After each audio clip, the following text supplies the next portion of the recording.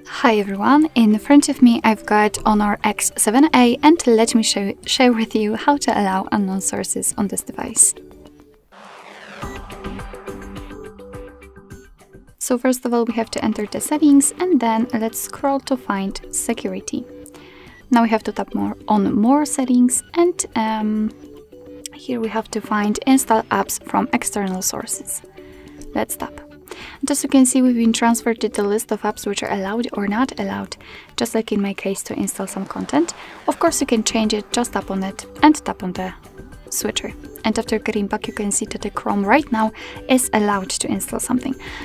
Be aware that you're doing it on your own responsibility. Some third-party apps aren't verified by the developers, so you may put your data and actually whole device at risk. So really remember about that and grant your permissions wisely. It will work the same with all other apps, and of course you can turn off previously given permissions. Just tap on it and tap on the switcher. And as you can see, the Chrome is right now not allowed to install anything. So basically that's all. This is how to allow unknown sources in your HONOR X7A.